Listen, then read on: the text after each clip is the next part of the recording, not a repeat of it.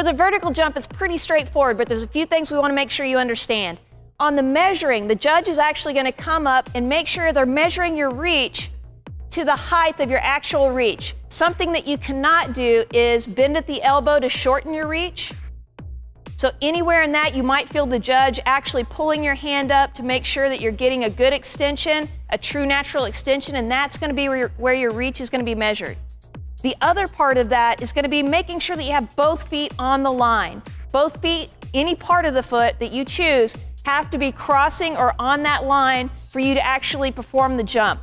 Now here's a little tip as well. Last year we saw a few people actually going down into their counter movement in that athletic position at the bottom, but holding it at the bottom. That's going to dissipate all of your elastic energy. Once you get down in that nice lower position in the athletic position, you want to explode right out of that into your jump. Can we get an example? Good. See how she had no hesitation? Nice, good rebound all the way up, getting full extension at the top.